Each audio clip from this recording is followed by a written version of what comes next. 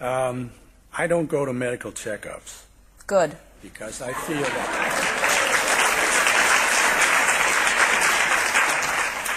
Well, I'm glad you said good, because I feel the same way. There are very many well-meaning people who believe that your potential for wellness is not secure. And they think that they should probe every day looking for something going wrong so that they can catch it in the early, subtle stages. And we say, keep looking, there'll be plenty to catch. That's right. That's how it is created. Okay. So, another question. I've been a believer in supplements, but now I'm just wondering whether I can do without them, because I still believe that I have a pretty good physical condition. Well, let us ask you a question. Do you believe in food? I believe in food, yes. Then supplements are the same. Will they do what the manufacturers promised? If you believe it. If you believe it. Dirt works the same way, actually.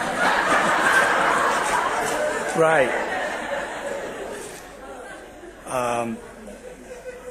I pay attention to what I eat, and I've been told to eat a low sodium, low fat diet, and not eat chocolate and things like that. By who? By my doctor. The doctor you don't go to? He didn't specifically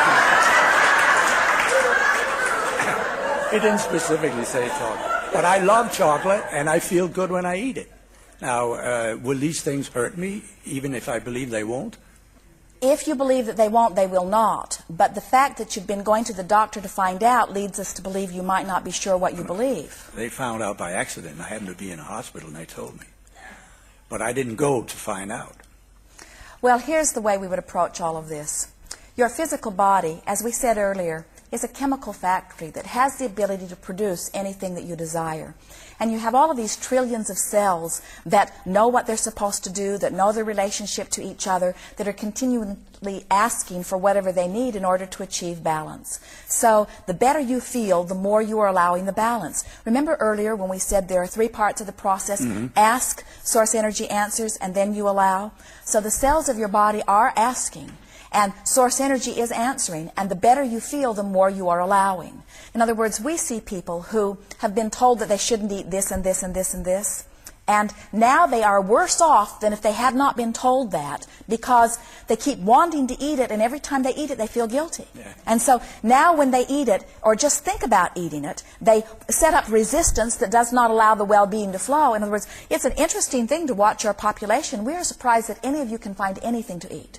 Because almost everything that you have ever even thought about eating, somebody has found some reason that you should not eat it. For some reason, you see.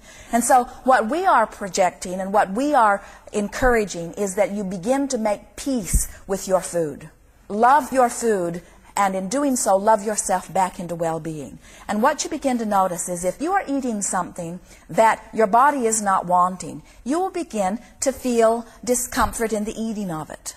But if you have got yourself in a place where you feel guilty about everything that you eat, then you can't be sensitive to those vibrations, you see.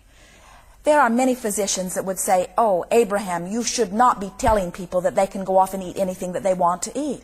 And we say, we're encouraging you to get into a place of feeling good and then follow whatever action is inspired from that good feeling place.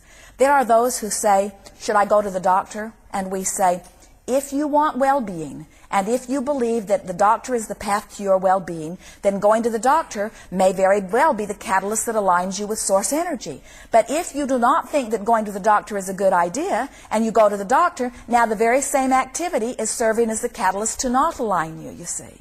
And the biggest thing about all of it is that it is, again, one more thing that physical beings are doing to each other that falls into the category of saying to you, you don't have sense enough to know. In other words, it's like saying to the child, there is danger there when there is no danger. And then the child gets to the place where they cannot identify real danger, because they have been told that there was danger when there wasn't for so long that now they don't trust their ability to know. They trust their parents' ability to know, but their parents cannot always be there with them, you see. And the same sort of thing begins to happen to people relative to diet or relative to physical body conditions. They get so they don't trust themselves. And the doctors can't make up their mind what you should eat, because every other day there's another book coming out that contradicts the last book that came out. And so here is the final scoop on food. Food good.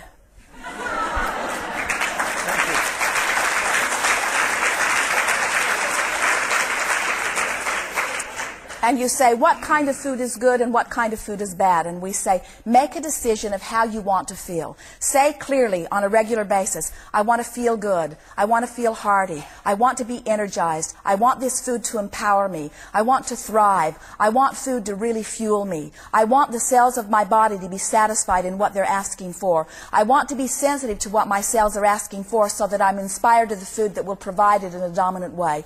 I want to find the rhythm of my body. I want to know that I'm eating the right thing. I want to be drawn to the right thing. I want food to be satisfying. I want it to be a pleasurable thing. I want it to bring me a sense of well-being. I want it to satisfy me in all ways. And as you say those kinds of things on a really regular basis, the things that will satisfy those things will be the things that pop out for you everywhere.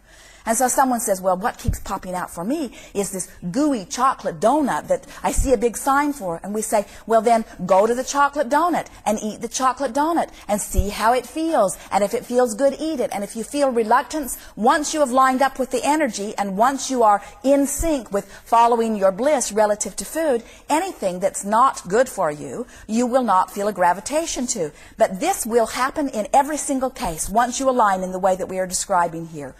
All kinds of things will feel good to you some of the time. In other words, sometimes you could do with a little dose of high sugar. Sometimes it's just exactly what you need for the thought process that you're working on or for the boost of energy that you want. But if you gravitate to it over and over and over again so that there is an inordinate amount of it within your system, then you do not feel so good, and then you feel like gravitating to other things. And most of you are so paranoid about food that you never get into that place of allowing yourself to be guided, you see. That's the optimum experience. The golden mean. Oh, it's balance that you're looking for in all things, yes. When I hear or think of something that harmonizes with my feelings. Harmonize is a good word, isn't it? Yeah. Would you say that harmony in food would be only eating green beans? No. Or is harmony a variety of things? A variety of Harmony things. is a wonderful word, isn't it? Mm-hmm. When this harmonizes with my feelings about justice or the nature of all that is, I get tears in my eyes. And these are tears of joy. To some they may indicate sadness and therefore something negative, but to me it indicates something very positive, and Yes. I hope I'm right. Yes. Often your tears are what you describe as being overjoyed, which means you have come into vibrational contact with more joy than your physical body can contain.